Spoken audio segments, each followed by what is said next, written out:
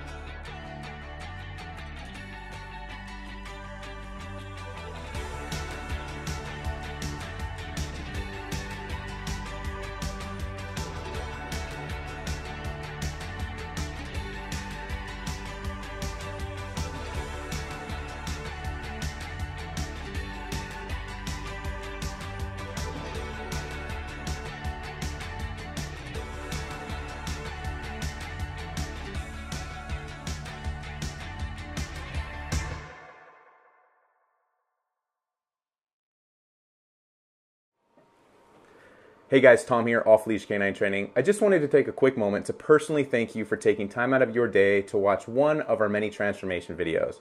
If you liked the video, if you were impressed, go ahead and give it a like. If you'd like to see more videos like that, subscribe, hit the bell notification so that you're notified whenever we do upload a video, which is almost daily. Feel free to head over to Yelp, Google, and our Facebook pages to see our many hundreds of 5-star reviews. And if you have any questions, hop on over to our website, westcoastolk9.com, or give us a call, 844-955-6559. We look forward to training your dog, and I'll talk to you soon.